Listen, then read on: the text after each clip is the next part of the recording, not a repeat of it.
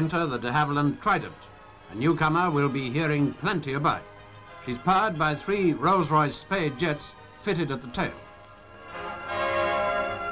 She made a perfect takeoff on her maiden flight.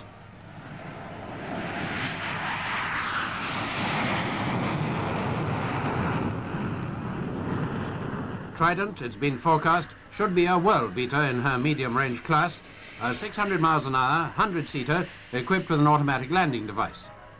Very economical airliner, they say, on routes up to 1,000 miles. BEA have already ordered 24. After flying for about an hour and a half, a perfect landing.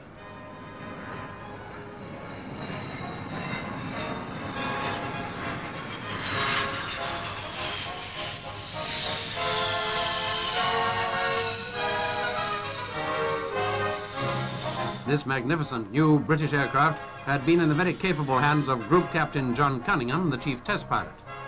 It's reported that he was very pleased with the performance of the Trident, which has already created quite a stir.